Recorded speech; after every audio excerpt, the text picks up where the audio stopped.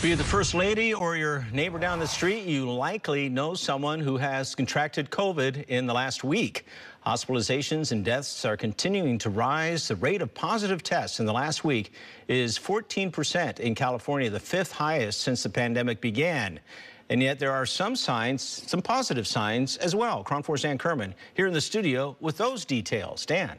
Well, those positive signs are that the new vaccine should be approved and available within the next 2 weeks, and studies are showing it works quite well with the current variants. The COVID summer surge continues across the nation, with the CDC reporting weekly COVID hospitalizations up more than 15% and deaths up more than 10% nationally. And though it's significantly lower than a year ago at this time, there's still reason it's ticking up. In hot places, people are spending more time indoors. There's a lot of travel over the summer. People's immunity if your immunity came from an infection a year or two ago, it has waned. If your immunity came from a booster a year or two ago, it has waned.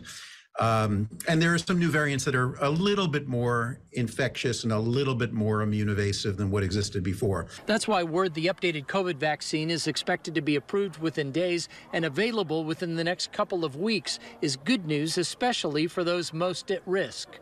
The booster looks like it's going to match up very well with those strains that are circulating, so it should give us very good protection.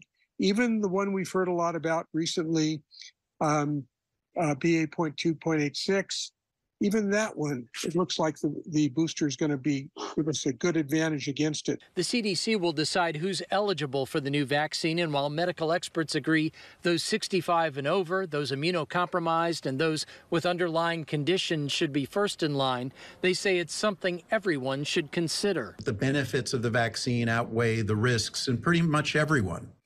And unless you have had a booster in the last 3 to 6 months or been infected in the last 3 or 4 months, I think the benefits of it outweigh the risks. For now, though, doctors say those most at risk should consider taking extra steps to protect themselves while COVID is ticking up. If you're going to be crowded indoors with other people, put that mask on.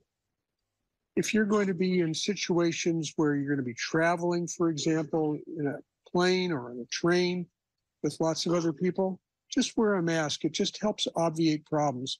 The weather's still really nice out. If you're going to dine outdoors. Avoid being indoors with lots of people. Now, the FDA could approve the new vaccine as early as tomorrow, with the CDC signing off as early as next Tuesday. Live in the newsroom and here in the studio, Dan Kerman, KRON 4 News. Back to you guys. Dan.